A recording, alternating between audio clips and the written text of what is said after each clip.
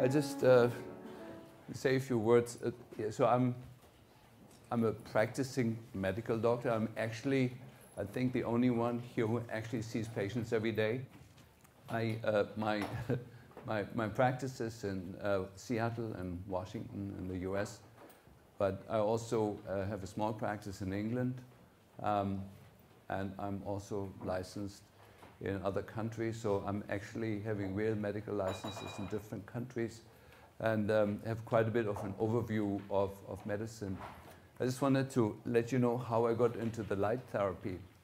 First of all, I had a teacher in school, in high school, who was a nuclear physicist. He was banned from working in the nuclear industry because of the post-war things, but he was a brilliant genius, and his contribution was to find out how to use light to activate atoms to create a nuclear bomb, which is now used in every nuclear bomb. But he introduced me to the physics of light very early on. And in 1986, together with Leona, who is back there, we took a workshop in color therapy with John Downing in California, who had really kind of combined the tradition of all color therapies into a really almost scientific method of treating people. I flew home from that meeting with an instrument called the Lumatron that was about the size of a washing machine, which at the time you could still travel with in the airplane. You just go in. And I was like maybe 2 or 3 weeks into having the instrument. I had a fairly large office. It was on a long corridor with many treatment rooms. That was when I still had the ego of, you know, needing, like, I was running around like a whirling dervish from one room to another to treat people. And I had a patient. She was a very well-known psychic from Beverly Hills who had MS. She was 8 years in a wheelchair. And I had a little sort of converted clothing cupboard where I put the instrument in because it needed to be a dark room. And I put her in there. I remember the color was indigo.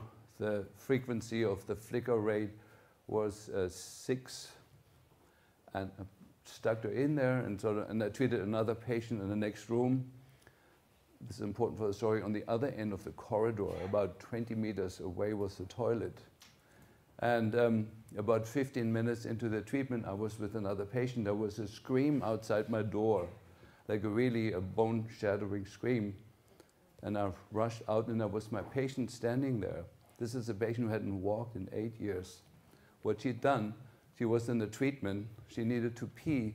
She got off the wheelchair, walked down the 20 meters to the far bathroom, walked back, and only when she walked back, she realized that she had walked for the first time in 8 years. That was my introduction in color therapy. And you can imagine that it was for me, like, as a physician who works mostly with neurologically impaired patients, was a big breakthrough.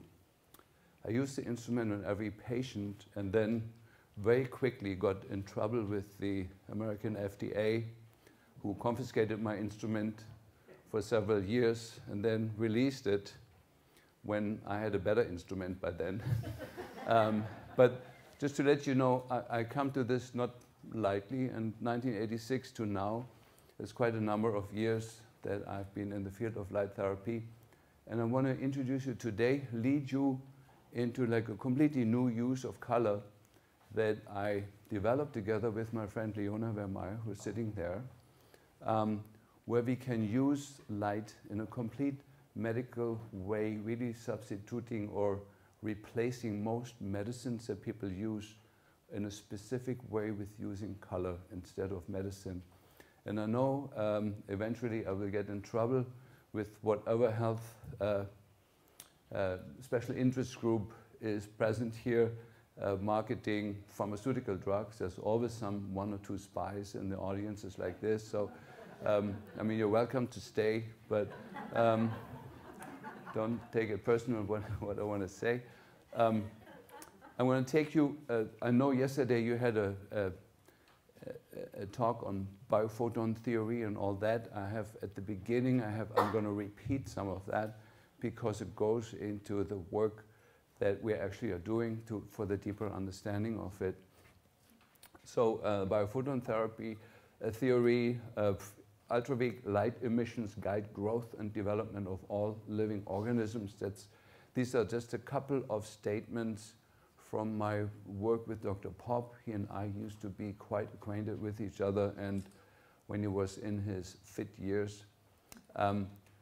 This photon radiation facilitates interactive communication between different organisms and between cells and subsystems of the same organism. So, you know, some of you, I don't know if you've seen this thing. I would love to have a laser pointer here. Hang on. Let me see if it works here. Okay, so I'm not going to go into the pictures, but you see here like a sprout, and then photographed by Popp with his biophoton camera. You see this picture is just the light emissions that the sprout gives off. This is from Schlebusch, a common friend of Renzo and I. What he did, he put some acupuncture needles in the stomach meridian on the left side of the patient, and what you see is a lighting up of the stomach meridian on the right side.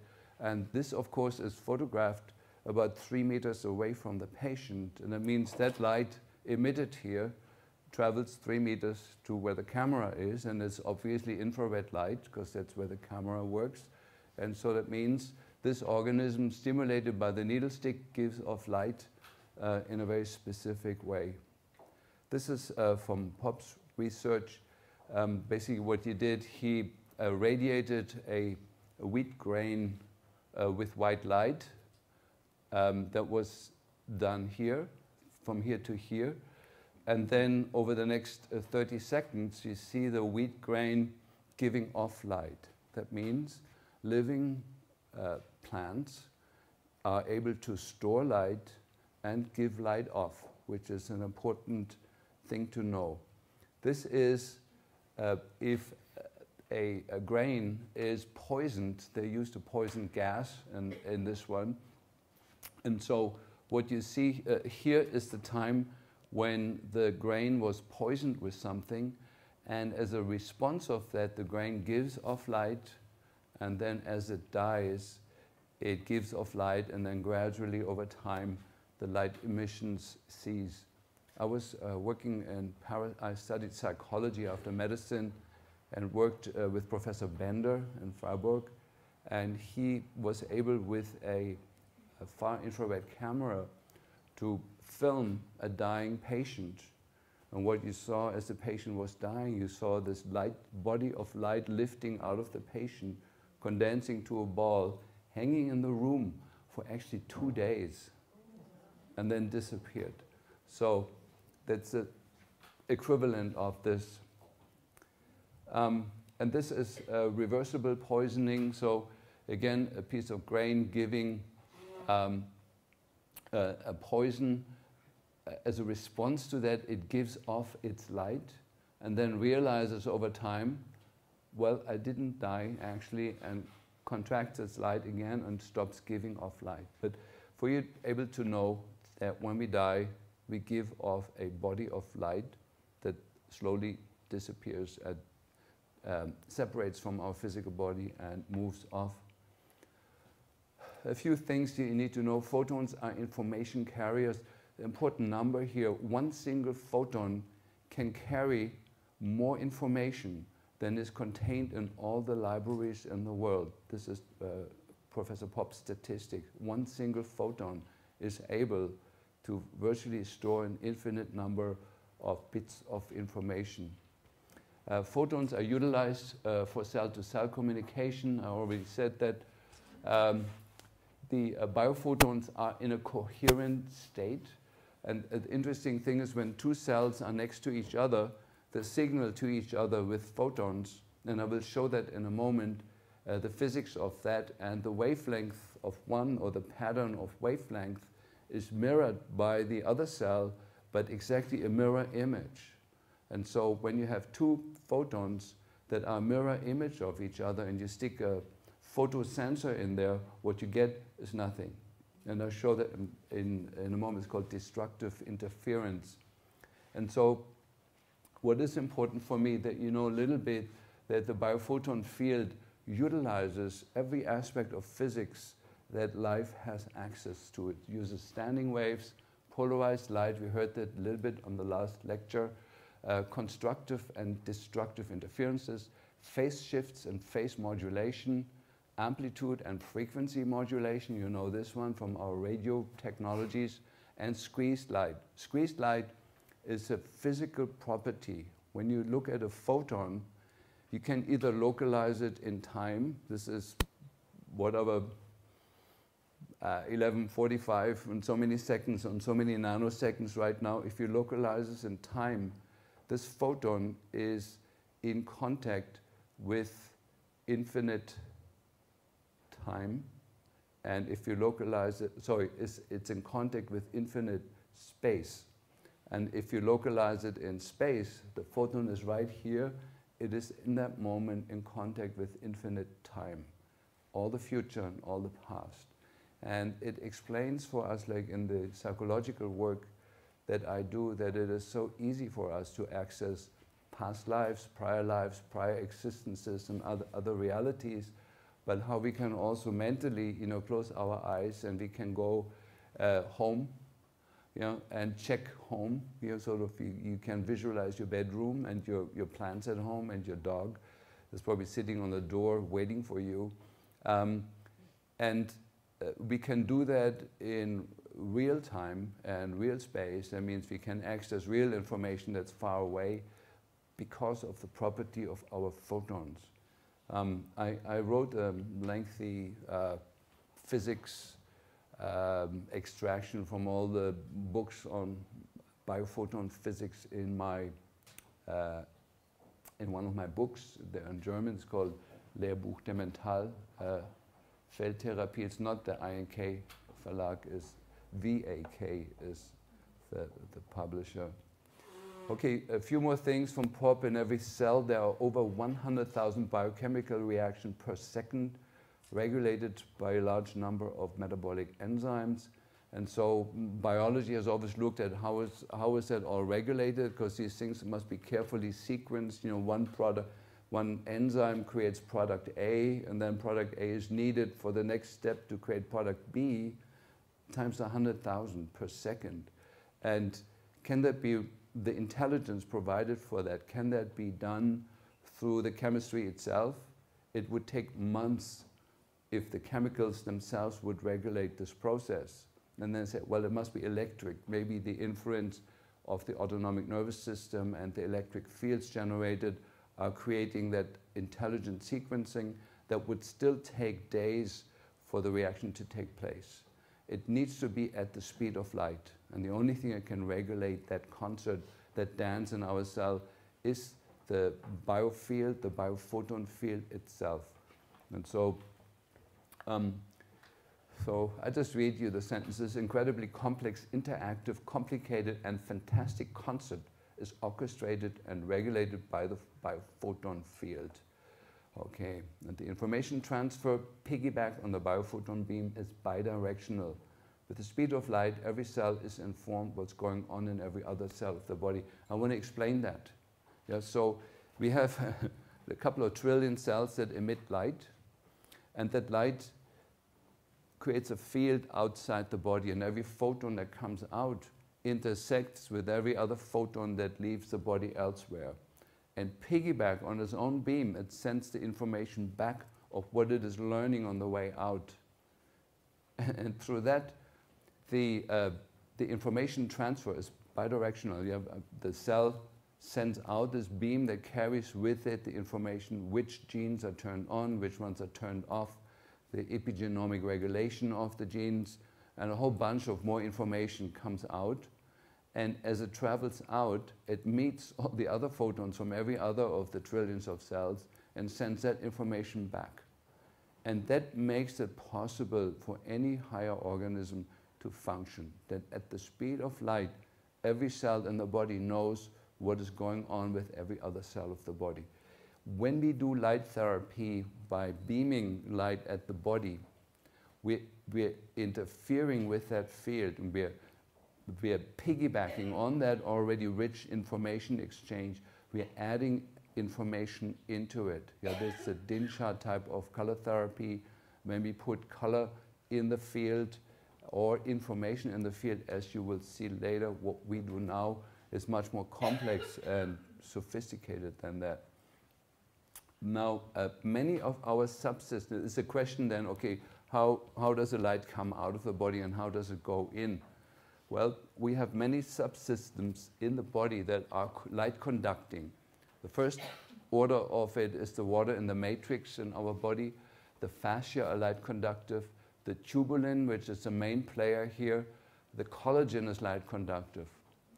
The tubulin scaffolding that is most known inside the nerves and inside the cells is present in all tissues of the body and an all-connected fiber optic light network. I wrote an article in the Journal of the College of Syntonic Optometry many, many moons ago, where I proposed that there are 5 pathways that light takes when you put light in the eyes. And there is the 6th pathway, which is this, that the tubulin inside the nerves, the optic nerve, but also the tubulin inside the nerve endings that are everywhere on the skin, is actually a light receptor and a light conductor, and it conducts the light to every cell in the body. The tubulin network, I'll show you just an example of that, is an all-connected network that has no beginning and no end. So here's a little bit on the tubulin. This is a nerve. What you see here is a myelin sheath, but these yellow strands in here, that's tubulin. And tubulin doesn't stay confined. So the nerve, you know, the thing that we learn in medical school is the nerve conduction happens outside the nerve. Electric fields wandering outside the nerve for the propagation of nerve impulses as we know them. But what medicine has lied to us about or deprived us of is this internal system where impulses and information travels at the speed of light in every nerve of the body. And this tubulin actually exits in many places. It's not graphically presented here, but this tubulin actually exits in many places a nerve and creates a network of tubulin structures in the matrix and enters the cells. And this is fairly little published recently. It's only known since electron microscopy has been able to show that we are really, if I would strip your body of everything except the tubulin, we would still recognize each other. Yeah, that's how dense that is. Just a little bit on the matrix. Yeah, so here is the nerve with the tubulin inside. The nerve connects with the smooth muscle of the vasculature. It connects with the cells of the immune system, the fibroblasts, and it connects with the cells. And any impulse, of course, the electric impulses I talked about reaches those structures, but the tubulin here leaves this and actually joins the matrix molecules, it joins the collagen, it joins the cell wall, and all these structures. When I put light on your body, if I shine a laser light on your neck, which I do right now, that laser light will be detectable in every cell of your body, in every tissue of your body at the speed of light. This is fairly little known. Little bit about the connective tissue. Connective tissue is another light conductor. It's the fascia. And just some samples of fascia here. We did some of my own experiments in the laboratory in Seattle. Hey, come back. Okay, so what we did, we took some fascia, admittedly from an animal, not from a human being, and we put a laser light into the fascia on one end, and on the other end a light conductor that was 80 centimeters long, and we could very well demonstrate in a very, very simple experiment that all the fascia in the body is light conductive. It's like a fiber optic system. You can almost see it here, you know, that this is not muscle and it's not some strange tissue. It's a fiber optic system. And even the osteopaths here in the room don't know that. Yeah, you should know that. How many of you are osteopaths trained by Raphael here also? One only. Yeah, you should bring that information there. Okay, now what's important about the dance of this field? Well, to the outside, this field is in contact not only with the outside world, but also the invisible higher worlds.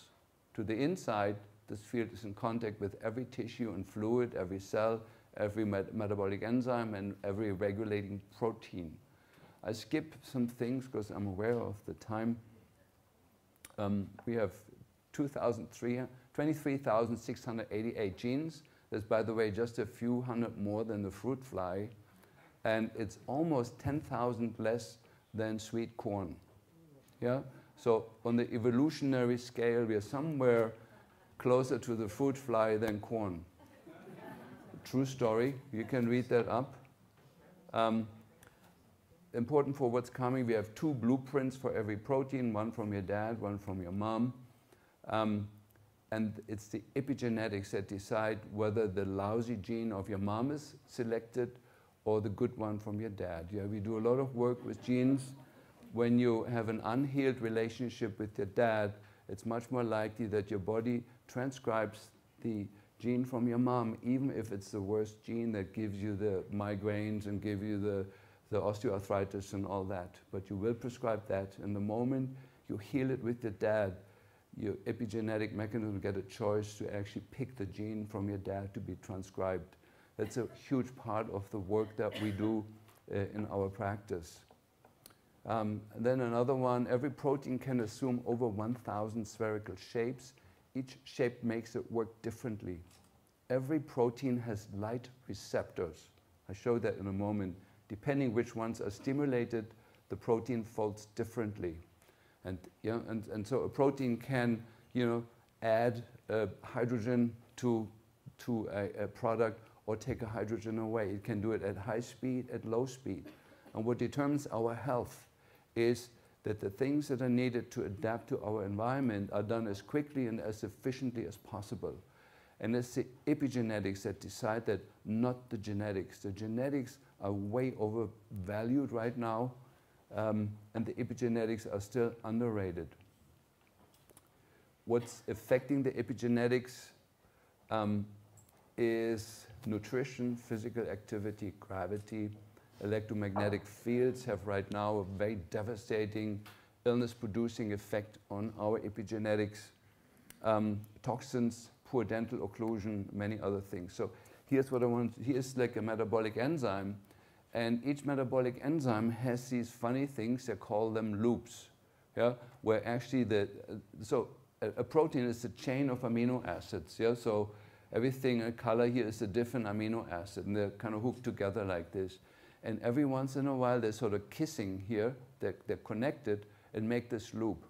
And it's been found that each one of the loops on the proteins are very specific monochromatic light receptors. They're actually not exactly monochromatic. They're light receptors in a bandwidth of 10 nanometers. And that's going to become important to what I say later. And this is known in biology, but the biologists that do not know about biophysics, they wonder, why would we make these proteins that have light receptors inside the body where there is no light? Right? That's where physics is right now. I'm trying to lead you into, well, there very well is light in the body. And these proteins are all positioned on tubulin. Yeah? So maybe this thing comes together for you a little bit. And when I shine light on the body, the nerve endings are all rich in tubulin. Once one tubulin is stimulated, the light is conducted through the entire body. And all of our over 150,000 different metabolic enzymes are aligned and attached to tubulin, on the tubulin scaffolding of our body. And so for me, putting one and one together, it's very clear that our whole system is a light network where light is translated into action by these proteins, and this is sort of where the action of life really is. So there is some articles on this. I'm going to skip that. This is a little bit from Marco Bischoff, since Dr. Pop is not healthy enough anymore to lecture. Marco Bischoff has pretty much taken over And these are just some statements from a thing that's pretty much underline what I've just said. The central storage facility and emitter of coherent biophoton radiation in the cell is the chromatin of the DNA. Biophysics has proven that the spiral arrangement of the DNA makes it an ideal light storage facility. The DNA spiral contracts rhythmically several billion times per second and either gives off a photon every time it contracts or absorbs a photon. Yeah, so this is like, like a slinky. Do you guys know that? Yeah, like a coil that kind of does this movement. And every time it contracts, it squeezes out one single photon that carries the information of all the bits that are active in the DNA and the information of what's not active and the information what's crummy and unhealthy kind of goes out into the field and informs the rest of the body. And what is worrisome is this number, several billion times per second. Why is this worrisome? Anybody knows what the carrier frequency of the Wi-Fi is? It's 2.4 billion times per second. So the Wi-Fi, the way we are using it right now, is directly interfering with this process. And is the most devastating health compromising technology that we are right now all subject to. Okay, through light emissions, the DNA in the organism is a well-connected network on the primary intelligence in our biophoton field. The DNA initiates, guides, and controls our light metabolism. The DNA works closely together with a hierarchy of other light-active molecules. Together they form the network of the light metabolism. Okay, and there's Peter Garayev and others that have written up on this. This is just Marco Bischoff's words that I just used here, the last few pages. So his book was in the Verlag 2000. Yeah, I forgot, what was it, the title in German? Anyway, you should Google his book that came out in the mid-1990s. It's Marco was the president of the ILA, so we were very familiar with him. Yeah. We're trying to get his book translated in English. It has to be, yeah. It has to be, because it is still current. Yeah, it used to be futuristic when he wrote it. Now it's absolutely current. Yeah, every biophysicist knows the work. Okay, but what's important, ultimately the light in the nucleus of the cells comes from the sun. It enters our system via the skin, eyes, breath, and nutrition. Yeah, when we take nutritional supplements, like most of us English-speaking people do, the Germans don't and the Austrians don't, because they still have some biophotons in their nutrition, but we certainly in America, our food is dead, has died a long time ago, and that means there is no more light emissions. Yeah, the light can be stored in food. Yeah, with the leaf, that takes in the sun and makes chlorophyll. It's a light storage container, and then we eat it. It gives off the light back in our body. But Pop showed already at his heyday that, for example, the genetically modified food cannot give off light. Yeah, and he did this beautiful study for the German government where he showed that GMO food is dead, and then the representative of the government received his work and then put it in a shelf. And she was dismissed from her job a week later. Yeah, she was let go of the government. So that's how the German government handled the GMO issue. And now, GMO food is coming now. The light absorption of the retina, skin, and tissue is regulated by the biophoton field. We absorb the sunlight primarily. We absorb the coherent aspects of it. Remember that squeezed light and the modulated light. We have many light conductive structures and subsystems in the body. Yeah, mainly for me it's the fascia and the tubulin. And they conduct the sunlight and the light from other organisms in the environment to the nucleus of each cell. Okay, I think most research, again, these are Bishop's work, is the microtubulin, the microscopic hollow cylinders that connect the skin, the nerves, and the matrix with each cell. They contact and activate cell wall receptors penetrate the cell wall and guide the light to the DNA inside the nucleus. For example, the enzymes of the citric acid cycle in the mitochondria are sitting on the tubulin cytoskeleton and are intimately in contact with the information flowing through it.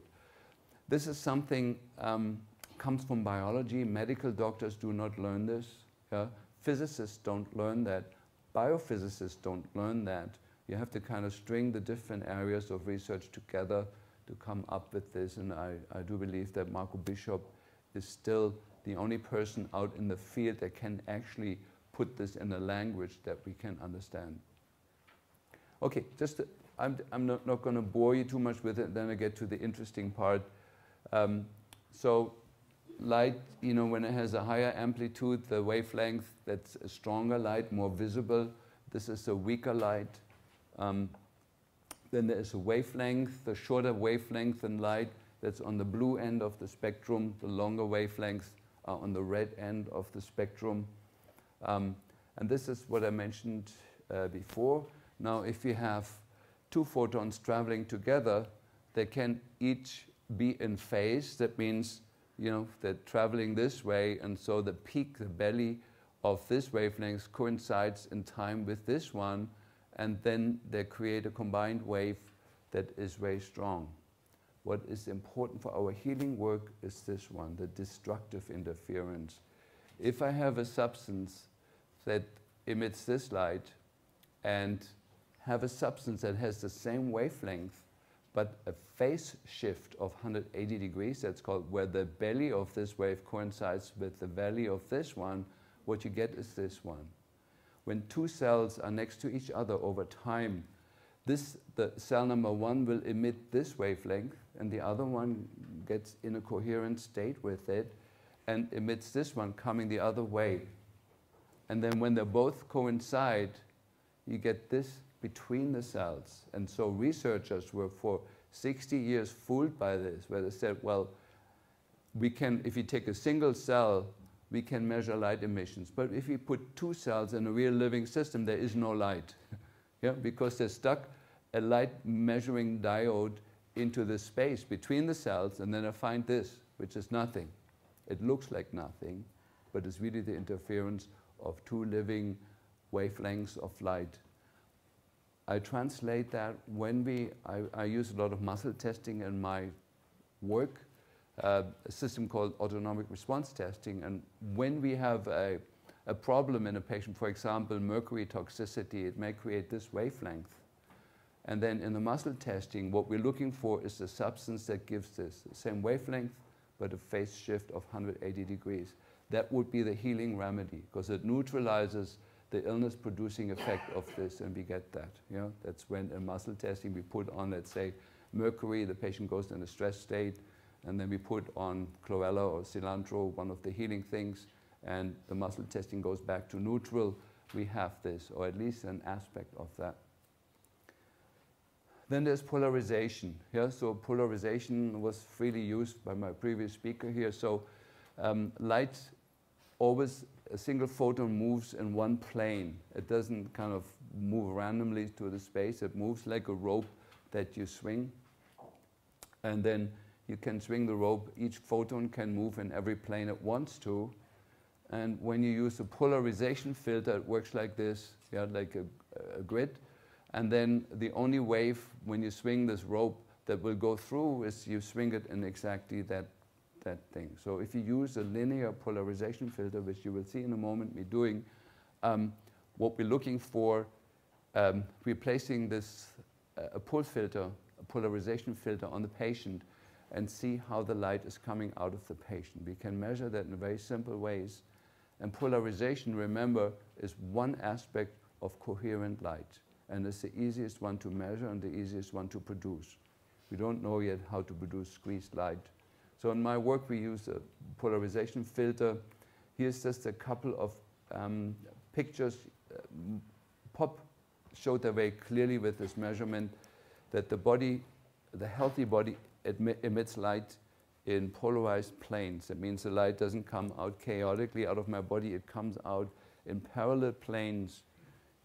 If I'm looking at my frontal planes like that, I could put a piece of paper here and draw waves on there, and that's pretty much how they will travel. They all come out parallel to each other. But that's only true if I'm healthy. The moment an organ or tissue gets ill or traumatized, that phenomenon stops.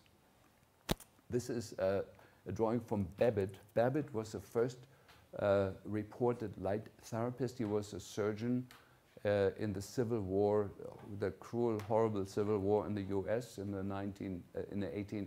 1860s, where millions of people died of horrible injuries. And what he was able to do, shine light. You know, people lost a lot of limbs, and then they had the phantom limb pain, and he was able to figure out, he had vision, he could see the energy field of people, and he could determine exactly what type of color to shine on there. There was really before electricity, so he used petroleum lamps and put a color screen in front of it and shine that onto the injuries, and had incredible reported healing results that were reported in those days in the medical journals. That's Babbitt, and that's one of his drawings, how he perceived the human energy field, or the light, not the energy field, but the actual light emissions, how they organize themselves around the body. And this is Alex Gray. But you always see that longitudinal representation where anybody who has a bit of vision can see that. So now we get a little bit to that part of my talk. To treat a client, we need to know which tissues have lost their coherence, the ability to organize light. Why did they lose their coherence? And what is needed to reestablish the coherent state as necessary precondition to heal? Yeah, so what is the medication that we need? So we work with the pull filter. You know, if you put two linear pull filters 90 degrees against each other, you get this. Yeah, there's no more light going through, you know, because if one photon goes this way and the other one goes the other way, it blocks the light. So I want to just show briefly, let me see, then we do just a tiny demonstration. Yeah, ailing organs or body compartments lose the ability to polarize light and to organize their light emissions in a way that they're able to be used for communication and orchestrating all body functions. At the onset of pathology, the axis of light emission changes either clock or counterclockwise, and then if pathology progresses, the ability to polarize light is lost altogether. The more chaotic the light emissions, the sicker the body region is. Okay, now here comes, before the demo, the last thing. If a linear polarization filter is placed axially on the healthy body, the entire system instantly changes from its previous state to a relaxation state. And in muscle testing, it means a strong indicator muscle becomes weak. If an organ or body area has lost its ability to polarize light, either from trauma, toxicity, infection, or illness, there is no state change of the system. Okay, comes to? Yeah. So we do a quick. We just need the pull filter. You know, we just need a volunteer, maybe somebody from the early rows here, so it's kind of easy. Volunteer, please. Okay, why don't you come? Yeah. So the test looks incredibly stupid, infantile, and simple, but I've been, you know, elected Physician of the Year worldwide several times, you know, using that system. None of my peers in the universities have achieved that status, you know, but me, being a single practitioner in a little boxed office, have achieved that status more than once. So, ja, pass auf, gehst du auf die Seite? Ja. Hi. Hi. Okay. So, I have a filter, it's got that grid on it, and the normal, I show it on Ulrike. I place that grid on any body part in the correct alignment, it does that. And if I turn it 90 degrees, nothing happens. Yeah? And so I can find any tissue that is normal. Now, she's been treated a lot.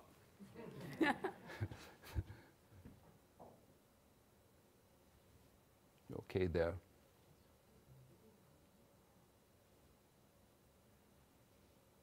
We get a test over the lung on both sides. Do you mind turning around? We can scan the spine.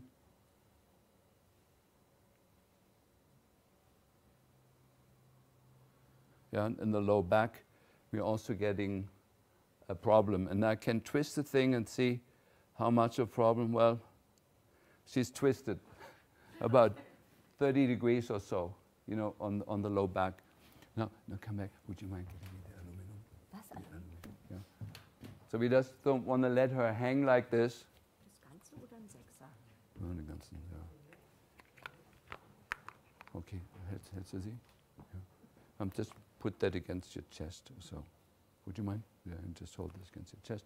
We just do a quick and dirty. Yeah, and that resolves her lung issue. It's aluminum. I talk at the end of my talk, if I get the time, why most of you will have aluminum on your lung. Thank you very much. That was all. Yeah. Yeah.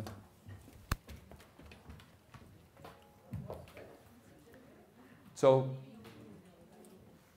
polarization, the ability of a tissue to polarize light and organize, is one of the aspects that we're using to see if the body in that part is in a coherent state or not. And then we can figure out very quickly what's needed to bring it back to the coherent state. And after like 40 years of doing this, I got some ideas of what the quickest way is to get there. Good. Then we use a thing called signal enhancer. A signal enhancer is a plastic material that has a perfect crystalline organization of the plastic molecules in it, and it's sort of like, say, like a perfect crystal. And if we're placing, this thing looks like this. If you place that next to the patient and put a product on there, for example, like I don't know, a B vitamin, then the body will immediately behave as if it's eaten that. Yeah? It's not like the old kinesiology where you put things in the hand or put them on the body. You put that next to the body. And the size of this is very important. We did the math on it. It has to be exactly that size. And then whatever you put on there, the body behaves as if it's eaten exactly that amount. Yeah, that has moved us light years ahead of many other schools of energetic testing. But it's going to become important at the end. Okay, now I get to what I really wanted to share with you, the photopheresis. Yeah? Light, I may start here on the other end.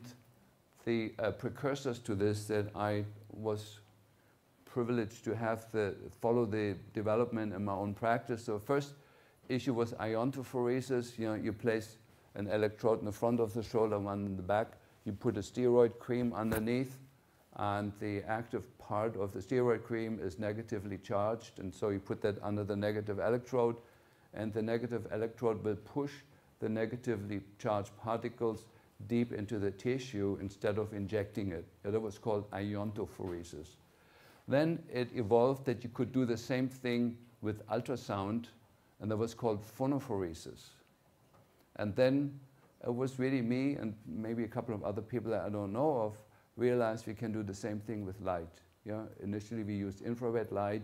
We had a Swiss manufacturer for some lasers, and we used to piggyback on the laser beam the medication, and we could show that we could, instead of injecting steroids, we could put it in a little, same material, a little device next to the laser beam and push the medicine that way into the laser beam. And so, however, this thing has evolved. This is like now maybe 25 years ago we were there. And so light can be used as a carrier of information and healing frequency to achieve a state change in the treated organism. So this is not just using light and color, but as you will see, we piggyback on the color the remedy that we want to give the patient. This is a new idea. It's not really new, but it's a really new idea that is not in ILA, not known yet, and is not known yet. The College of Syntonic Optometry wasn't particularly interested in me after I introduced it to them. So why that is? Because moving now into a medical area where the licensing issue suddenly becomes an issue. Are we allowed to use this or not? But I will show you what phenomenal things we can do with that. Light can also be used to teleport not only information, but actual medicine into a living system without giving the medicine in physical form. We can, instead of giving somebody a vitamin B12 shot, we can use light in a specific way to piggyback the B12 onto the light beam, shine it into the eyes of the patient, and the patient's lab values will change as if they've gotten a vitamin B12 shot. And I want to take you there all the way in the next few minutes that I got left. So a little bit on the literature, to show that I'm not just talking. This is an article from Nature, one of the highest ranked scientific journals from 2013. Quantum teleportation of photonic quantum bits by hybrid technique. What they're basically doing here in a very sophisticated write-up is what I will show you at the end is so dead simple. And interesting enough, Leona, who is even older than me, was the only person in the entire universe that understood that. The first time I lectured about and ran with it and developed a technology that makes this working. By the way, I have no financial interest in any instruments or anything that I will be talking about, even though I use her instrument after testing, after spending about $80,000 in all the instruments that were out there, and there was one that actually worked for doing this. So, but no financial interest, okay? That makes my talk a little different from some of the other talks that you will be hearing. Quantum teleportation of laser-generated photons with an entangled light-emitting diode. Now, long and easy, an instrument that I developed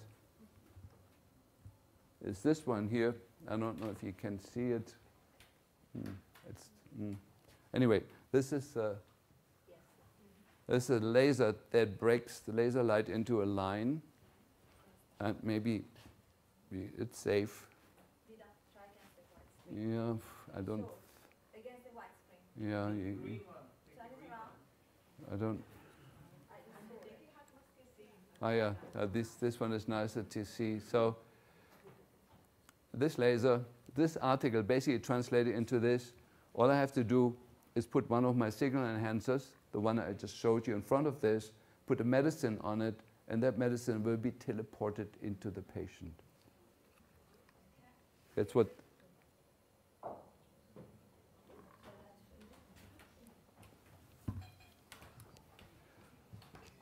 What I do have to say is that the instrument that I'm going to mention later, the photon wave, where we use color, has the more profound effect. Yeah? This one takes longer, and it doesn't go as deep. But when you read this article, Nature Communications is associated with the journal Nature. When you read the whole article and talk to the scientists, that's what they actually did. Yeah? And that's a simple way of making life work.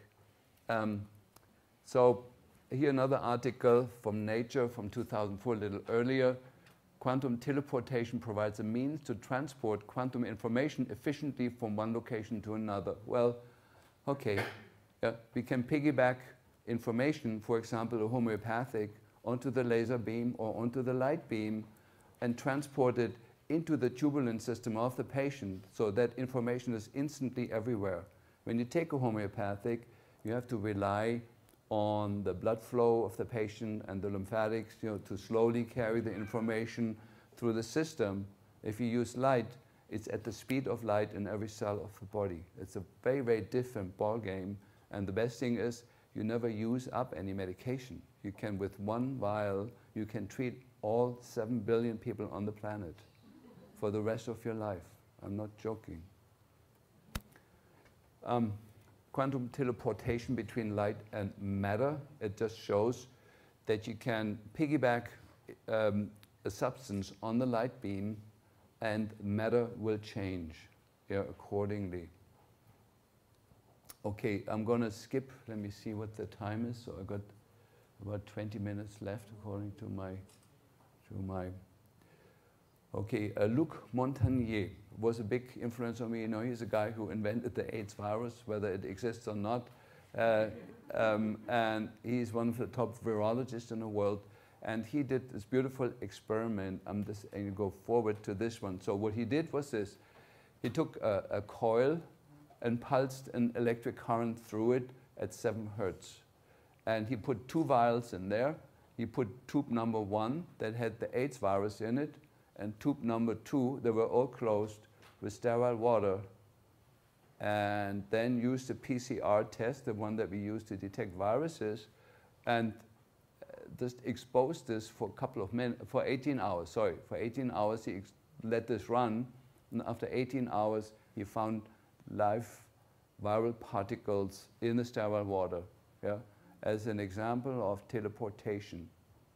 I talked to him, I called him, I said, "Look, what did you do?" He said, "Well, you know, really my first experiment was much better, where he took a $20 purple laser that you can buy on Amazon. And he did the same experiment, taking 2 glasses and shining the laser through one glass that had a viral culture in it into the other glass that just had sterile water in it. And he found the DNA there.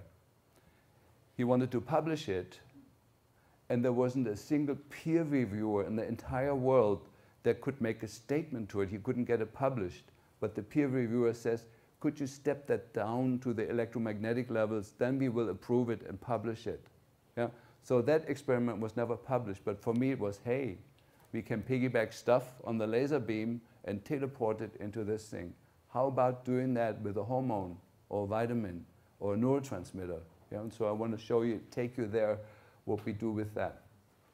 So for this photopheresis, as I call it, there is the photon wave, which is the instrument that I use to do all this.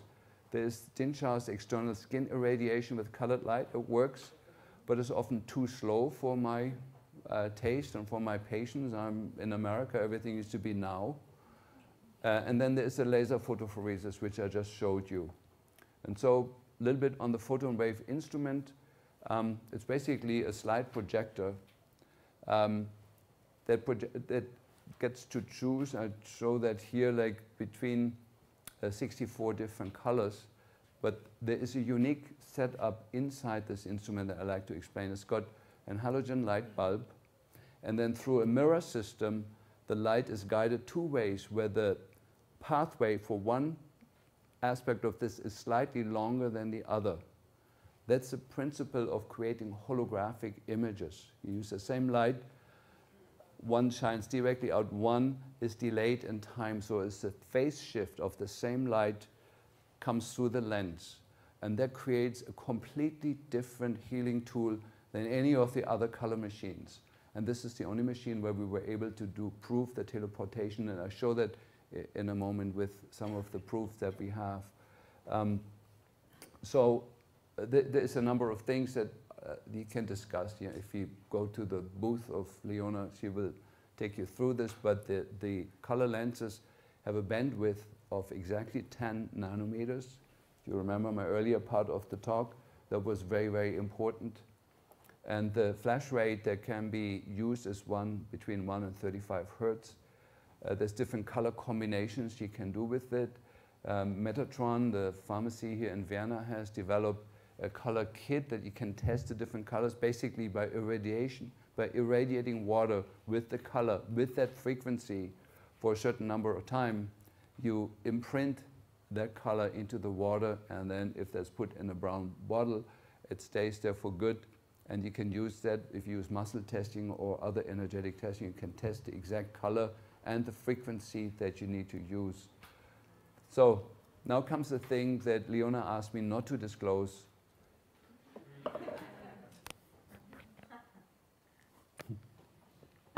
But it is an important part. So how do we piggyback vitamin B12 onto the light beam? So there is that same plastic material that I mentioned before is formed into a plate. The plate is in front of the lens. This is what the patient sees. They're looking at this lens that flashes a light at you. And in contact with the plate are the vials, ideally liquids, of the medication that we want to teleport into the patient. And then the treatment rarely runs over 8 or 9 minutes. Rarely is done more than twice a week, and for most purposes, and I will show that, a total of 6 treatments are needed to completely transform the patient. If you're dealing with a toxin, for example, mercury, I don't want to teleport mercury in the patient. I developed, that was a bit of an intuitive hit that I got by actually putting a hole in the plate and putting the vials with the toxin there. The hole in the plate creates a phase shift of 180 degrees. I learned that from my nuclear physicist math teacher. When you put a hole in there and the light shines through it, it creates exactly that phase shift. So the toxin becomes its perfect antitoxin. And what we do with the photon wave, we do almost all the detoxification of patients that way. We diagnose with muscle testing whether you're toxic with glyphosate, aluminum, mercury, lead, or any other thing. All we need is a sample of the toxin. We put it there. There is a program. The wonderful thing with this instrument is somebody's figured out the colors and frequencies and the sequencing of it, and you just push a button. Patient sits there for 8 minutes, and it completely neutralizes that particular toxin in the patient. It's a phenomenal, simple, stupid program. So here is, for an example of the detox, but there's many programs in there. The detox program, so it's 2 minutes yellow plus green that mobilizes the toxins, and 4 minutes of turquoise and blue, and 2 minutes of indigo and indigo, so double indigo. But remember, it has a funny phase shift in it by the light source being split and reunited with a phase shift in itself. Okay, how do we proceed? There is a detox program.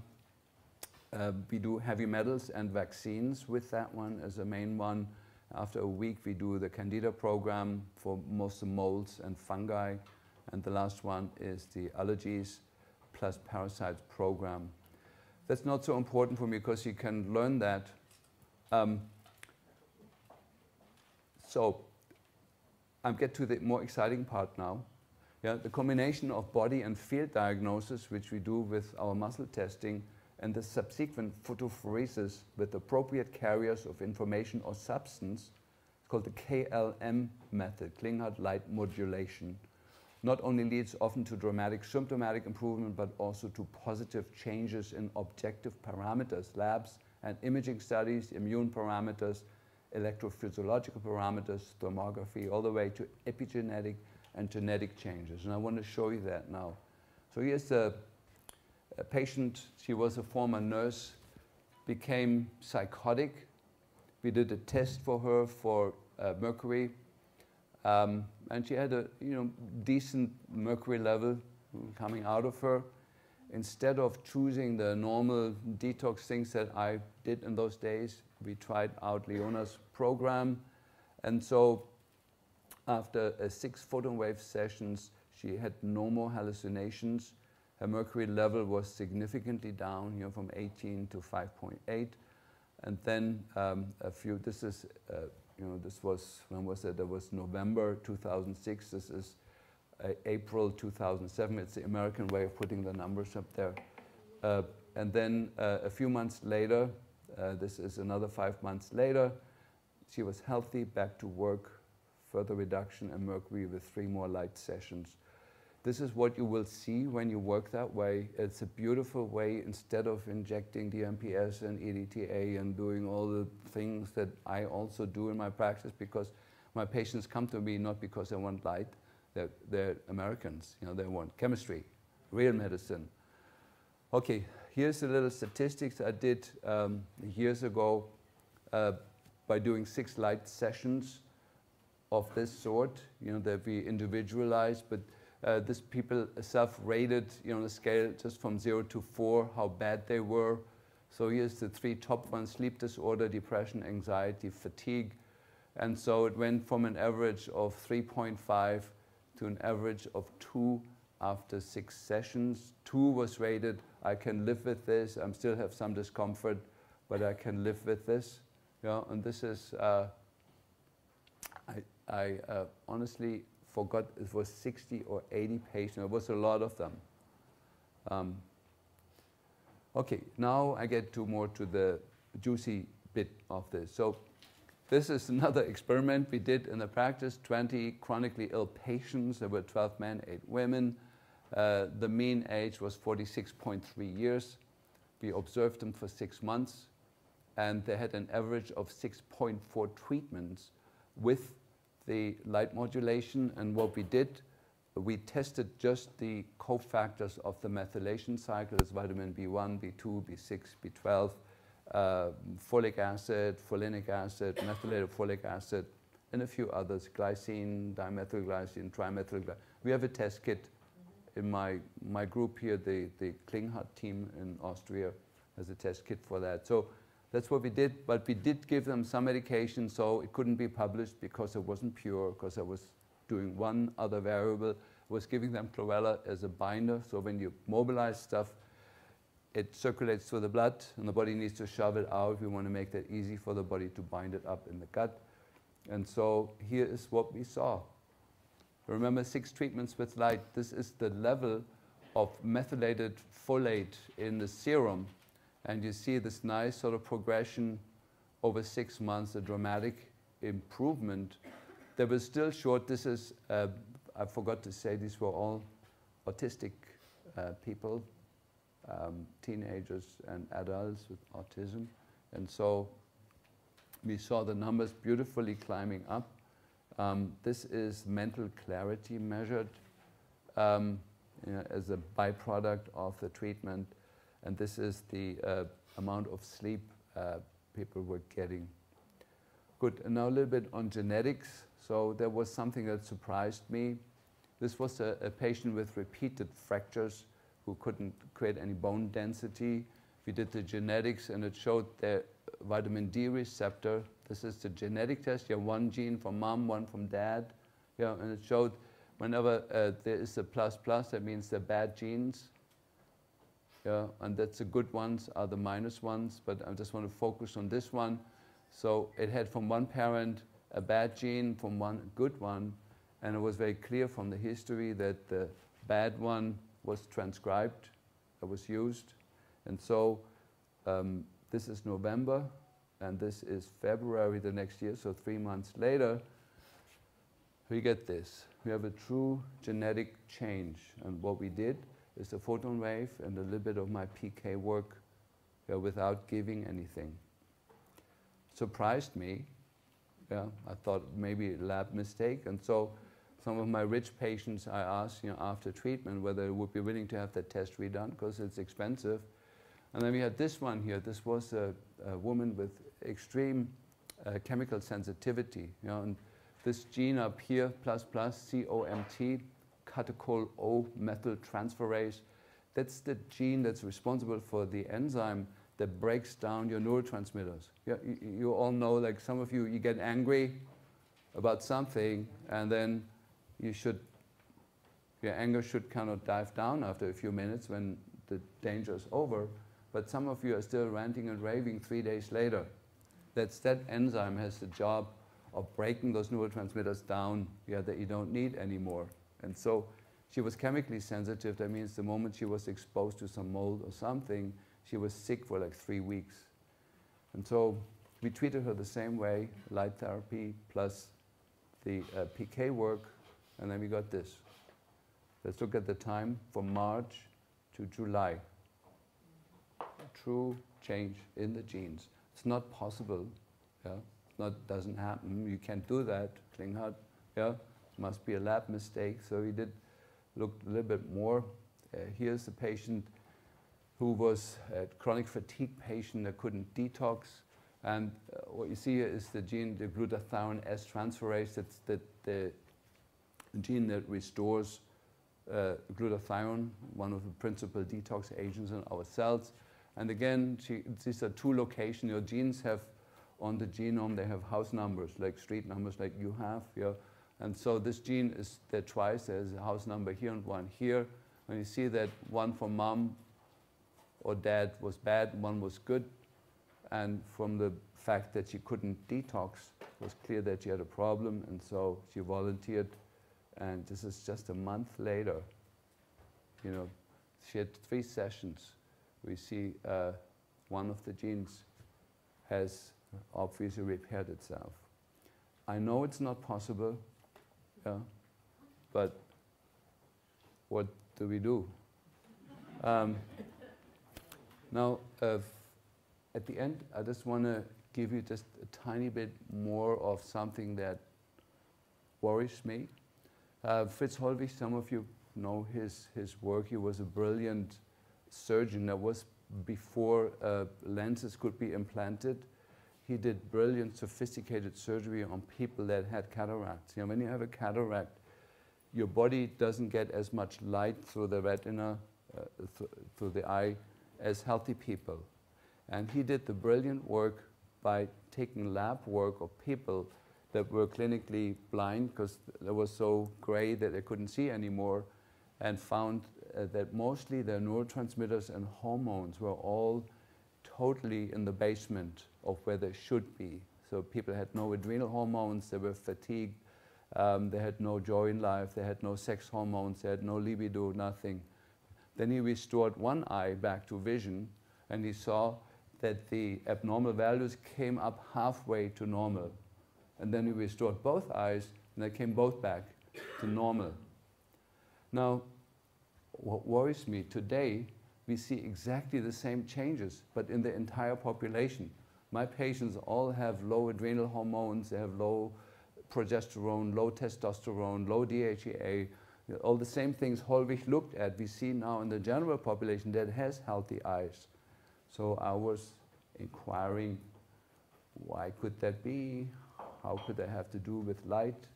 Now, I'm older than most of you here, and I remember a time when the skies were blue, when they were blue, and they were gray when they were gray. Now they're gray when they're blue, and they're gray, really gray when they're gray, and a really blue day is very rare. And so, the end of my presentation, I cannot talk about light without talking about this. The geoengineering to control the runaway climate. You know, when you look at the plains and this happens, and then when you stay there without walking away or looking away, within a few hours, this spreads out and the entire sky gets gray. Is it normal? Maybe it's just a normal effect from the plains. We know what is being sprayed is mostly aluminum, piggybacked on nanoplastic particles, which we find everywhere in nature now, and barium, strontium, titanate, and fluoride that is raining down on us. Now, there must be proper, these are just normal passenger flights, right? Well, the Germans have a nice word for that, it's called Fluglinie. Linie is the shortest way from A to B. Is that what you see here? Is that the Fluglinie? The pilot thought he was going, this is over Berlin, he thought was going to Hamburg, but then realized, no, I'd rather go to Zurich. Yeah? And this pilot here clearly kind of was confused. First he went this way, and then he went that way, and then he went that way. Is this commercial flights? I don't know. This is over San Francisco. The waves, the pattern in the clouds often indicates that somebody is playing frequencies of them. The strange weather cloud formations that we have. The sum total effect for us light practitioners is that we have about 40% overall less light now than we had 20 years ago. That's published. You know, that the overall light that we're getting is 40% less, and that the frequencies that we're getting are highly deficient. There is deficient things in there, and we can just use the Fraunhofer lines, you know, for aluminum and figure out which color we are not getting. And then friends of us measured the aluminum levels in the rain. You know, the American EPA says, okay, this is the upper limit, 0.5 micrograms per liter air of aluminum if it gets any higher than that, we need to warn the population to stay indoors. But the levels that we got in the rain after spraying off the sky are exceeding. This is here 7,000 times over this level. This is 2,000 times over the level, and so forth. And in Germany, it's really bad. Austria is still a little bit better by degrees from what we hear. And here's a wonderful article published on this issue in a very good journal, the International Journal of Environmental Research. And again, here, particulate sprayed by tanker jets for geoengineering, weather modification, and climate modification purposes. And then down here, the consequences on public health are profound, including exposure to a variety of toxic heavy metals, radioactive elements, and neurologically implicated chemically mobile aluminum. And so, because we all have to breathe, there isn't anyone here in the room where I wouldn't find aluminum on the lungs. The leading cancer in women, most people don't know that, but worldwide the leading cancer in women for the last 4 years is lung cancer, no longer breast cancer. And it's not true what our previous speaker said, at least not statistically, that cancer is the main cause of death. It's been taken over now by death caused by neurological illness, Alzheimer's disease, MS, ALS, and so forth. And all the neurological illnesses are implied with metal toxicity and glyphosate toxicity, not so much other things. So the solution, let there be light. We all need more light than we're getting. And so what I'm proposing is the following. The treatment with light has been around for a long time. I mean, the Egyptians are using it, we're using it, and throughout the cultures there were treatments using colored scarves or paintings, even like an artwork are modifying when we look at that, how we feel. In the article that I wrote in a syntonic optometry journal, I very much stressed the pathway. There's an offshoot from the retina, goes straight to the amygdala, and the memories that we have from our early childhood are all color-coded by letting the patient look at a certain color or putting color glasses on or shining colored light on the patient. Those memories, those synapses will switch open and we get access to that. So one of the main uses for color, and you heard a lot of lectures and will hear a lot of lectures, is in the realm of psychology. And in that area, it really doesn't matter how the light is generated, and some people have a cardboard box with just colored paper in front of it, and some use old slide projectors, so it doesn't matter. But if you want to do the medical treatment, if you want to do the photopheresis, if you want to do the teleportation of medicine into the patient, it does matter, you know. And I've tested at least 20 or 25 different instruments from different teachers in the area, and the one that worked is the one based on the work of John Searfoss that Leona has, you know, with the narrowband filters and the holographic production of the light and the remedies placed against into the light beam. That is what works if you want to use it that way. And I don't know, do I have 2 minutes? Not really, well, I know. You could if we skip questions. Yeah. I don't like questions. I like to do some PR here in July. I have an institute in England called Klinghardt Institute, and Daniela, who sits here in the front, is managing that. Daniela, could you show yourself? Yeah, okay. And Daniela put on a workshop for 1 week in July where I teach my form of muscle testing, and Leona's going to be there teaching the color work where we bring those two things together. And I also teach the psychological bit. So there's a week where you can learn the whole thing. It's not something you just want to go home and wing it. It depends on what method you're using, but the principle also have an institute in Germany called INK, Institute of Neurobiology, Klinghardt. And we have a whole course program. We have a very, very strong offshoot here in Vienna that's run by Ulrike. Ulrike, show yourself. Yeah? And Ulrike is pretty much addressing the German-speaking people here, or people that potentially can learn in German. And we do have this laser is a wonderful tool, but again, it will take some training to actually know how to use it in fruitful ways. So you should first learn the energetic testing technique that I use, autonomic response testing, and then it makes sense to get these instruments. And once you have one of these instruments, you will fall in love with it and the results that you're getting. So I just wanted to distinguish that. You know, if you use color in a psychotherapeutic way, it really doesn't matter what the source of the color is. But if you use it in a medical way, it does matter how you piggyback information on the light. Okay, it was really nice with you.